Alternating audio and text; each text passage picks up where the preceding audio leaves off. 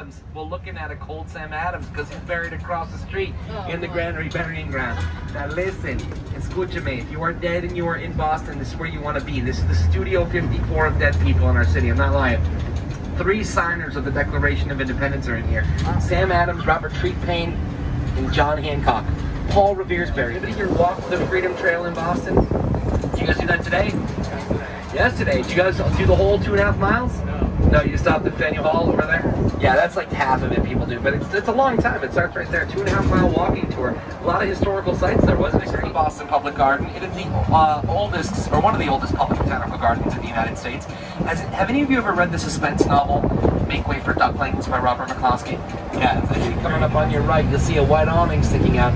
And this is Cheers. This is the original Cheers where they did all the outside shots of the show Cheers.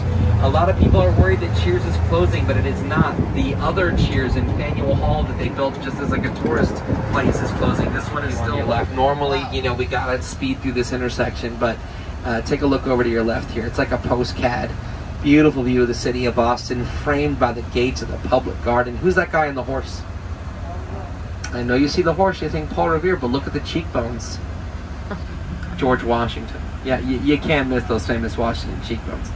6'2" and cheekbones for days, that guy. Yeah, that was his campaign slogan.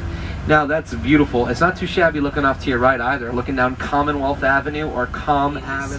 Give these people a quack, supersize, quack, quack. And then on your right, you can see the front of the Trinity Church. Isn't that something else? It's got a farmer's market here every Tuesday and Friday.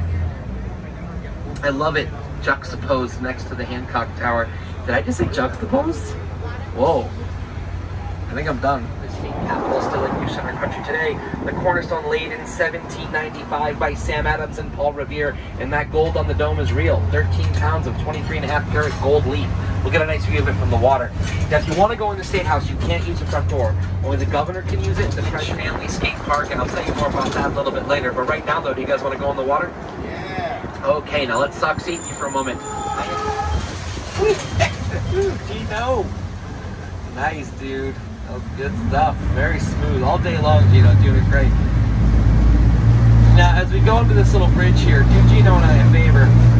And please pay no attention to all the different color paint on the wood to your left. We're going to be seeing some beautiful birds out here right now. Got a lot of Canada geese in front of us. You'll see some ducks. It's beautiful right now. And look at how beautiful the Glamour Slammer looks from the water too. Isn't that great? You guys think that jail looks nice on the outside? You should see the view from the inside. It's hotels in Boston. It's called the Liberty Hotel, which is a great name for a hotel that used to be a jail.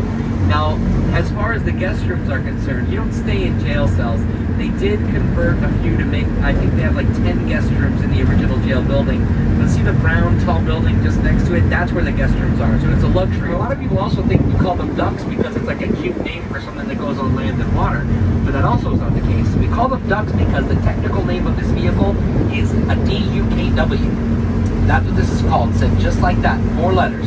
DUKW. Now, when the soldiers in World War II saw that, though, of course they just started calling them ducks.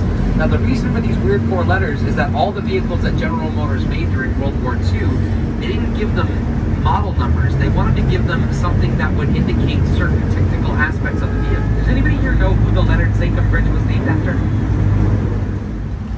So there go the front wheels. Now the back is still floating.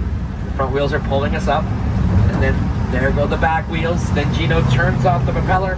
He turns the headlights back on. He turns off the 4-wheel drive. Guys, give Gino a big round of applause.